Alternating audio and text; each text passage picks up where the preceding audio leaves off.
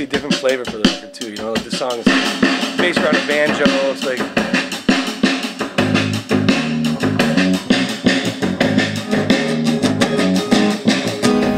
I think he just. I don't know where. There is a story about that he tells about getting this banjo off a friend of his or something, and just picking it up and starting playing it, and then that actual.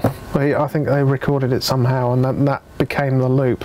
I don't know how to tune a banjo, so I'm sitting there plucking the strings, trying to make something happen, and I go doo doo, no doo doo, and so I do it. I play it a few times. I'm like, oh, so I tune the next two strings to doo doo doo doo. So I'm on the banjo going doo doo doo doo doo, da da da da da da. And all of a sudden I just started going, I just started playing this kind of little riff, and I was like, oh, that's kind of cool. So I went downstairs to my little studio, I recorded the riff, I messed with it a bit, put some sounds on it, and not sampled it, but I kind of sampled it. Yeah, I guess it's the same thing. Sampled it and played, like got the drum beat to it and everything, and it turned out to be this really cool kind of vibe. And I've never had a song like that. I've never had a song with banjo. I've never had a song that kind of feels that way, and I'm really excited about it.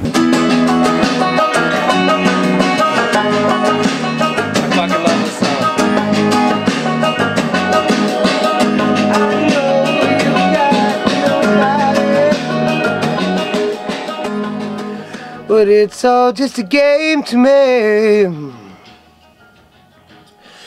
It's all part of the problem. It's part of a recipe.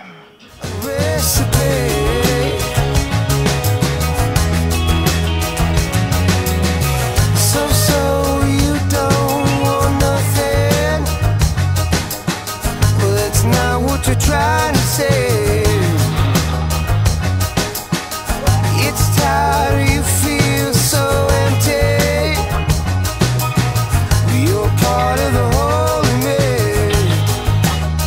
And he absolutely nailed the vocal, which is just so important on a song like that. But it's just got a great atmosphere about it as well.